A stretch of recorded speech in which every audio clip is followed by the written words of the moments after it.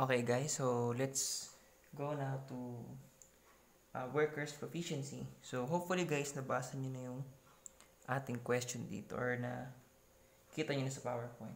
Okay, so diretso na tayo sa solution. So dun sa problem natin sa worker proficiency, so may dalawang worker. So worker A and worker B. So ang pinapakompute dito guys is since dalawa yung tanong dito, determine daw natin yung cost nila per piece. So, ilan yung cost na na-produce ni worker A compared sa cost ni worker B.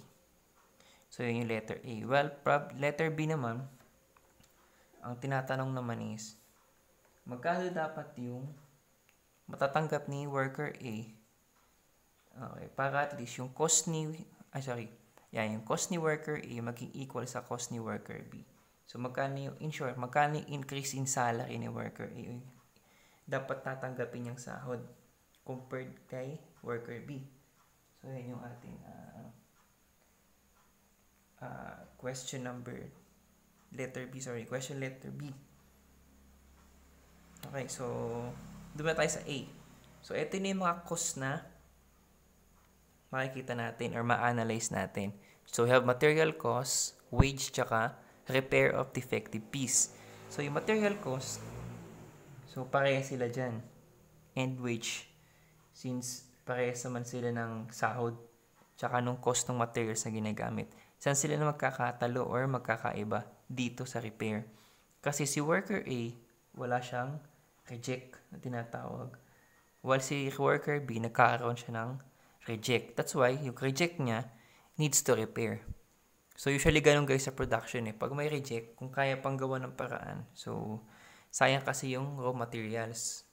So, may cost din kasi yun. So, if it can be remedy, so mas maganda.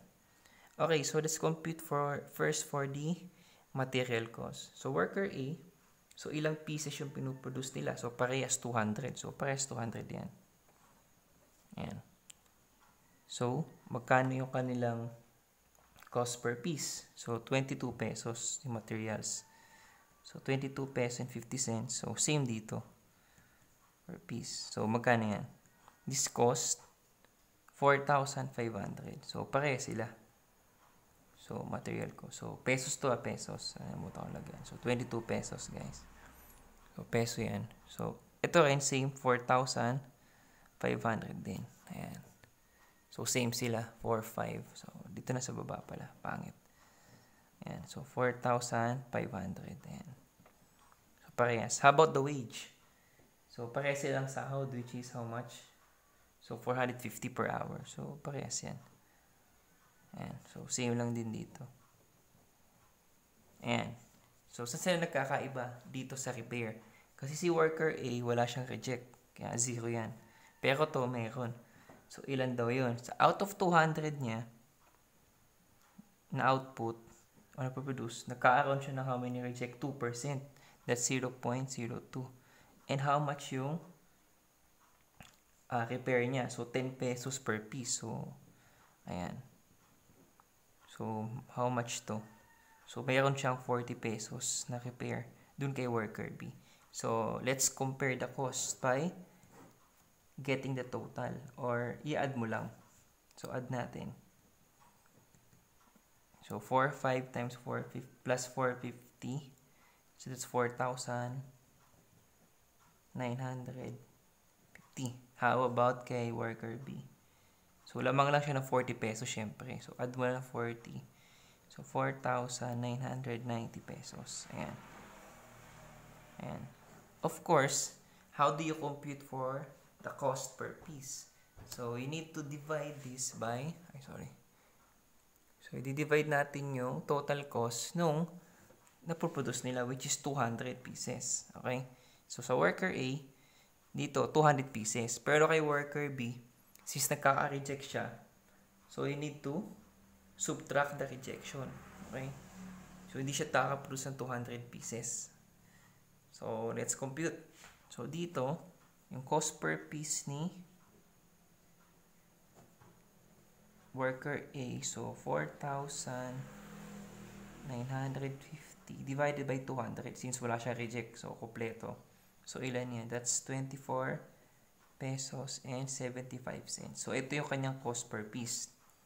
While si worker B naman, so cost per piece niya, so ito din naman yun. So, yung total cost which is 4,990 divided by yung kanyang nare-reject. So, ilan yun? So, 200 times 1 minus 0.02. Or in short, you have to get the percentage 200 times 1 minus 0.02. So, equal yan sa 196 pieces. So, it's mean, naka-reject siya ng 4 na piraso. Okay. So, yun yung ating ano. So, how much is the cost per piece of worker B? So, cost per piece niya, 4,990 divided by 196. That's 25.45 or 25 pesos and 45 cents. So, sino mas mahal mas mahal ang cost? Siyempre, si worker B. Since naka-reject kasi siya ng 40 pesos or meron siyang additional cost na 40 pesos due to repair. And yung total output niya is instead of 200, nagiging 196 lang. Okay. Dahil dun sa defect na nangyayari. Okay, so yun. So, now, so letter B naman. So, what should be the wage of worker A? Since wala siyang reject, ano yung magiging sahod niya kung i-compensate mo ngayon siya due to no rejection compared dito kay worker B. So, paano yan? So, ang formula natin dyan is wage ni worker A plus, of course, yung wage kasi guys, cost pa rin na company yan eh. Diba? So, kada nagpapasahod siya ng tao, of course, cost pa rin yun. So, nababawasan yung company dahil doon. Okay. Plus the cost of materials ni worker A. Okay. So, worker A.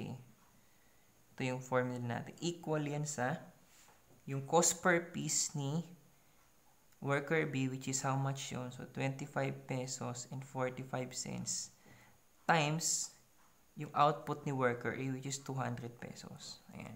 Then, of course, cost of material ni worker A, ito yun. Okay. So, yun na. Since parehas naman kayo sila ni worker B, so, kaya 4, 5 pa rin naman yan. So, solving for W, so that is 4,000 plus 4,500. So, 25.45 pesos times 200 pieces. So, per piece kasi yan. So, in peso, how much yan? So, that's 590 pesos. So, in short, from 450 pesos, so, magkakaroon si worker A na increase ng 590. Kumbaga, so, dapat yun yung mapupunta sa kanya sahod. Dahil wala siyang rejection. Kumbaga, kung yung cost dito na ibinabayad kay worker B na pupunta kay worker A. So, from 450, sasahod siya ng 590 pesos. Okay. Baka parang incentive kasi yun guys eh. Since wala siyang reject. Okay, so parang reward yun ng company kung mangyayari yun. Okay? So, yun. So, that's how you solve workers' proficiency. So, you're rewarding worker A with this salary, yung 590 pesos, because of being proficient, since wala siyang rejection yun. Kasi kada reject, guys, it's loss na company yun. So, tandaan niyo lagi yun. So, if you work in a manufacturing, so, hanggat maaari, since, defect naman, di man maiwasan. Pero hanggat maaari, you can minimize defect. Okay, so, yung para at least, proficient kayo sa trabaho nyo pagdating sa manufacturing. Okay? So, yun guys. So, on our next video, so we'll try to solve naman equipment maintenance. Okay? So, yun. So, thank you guys.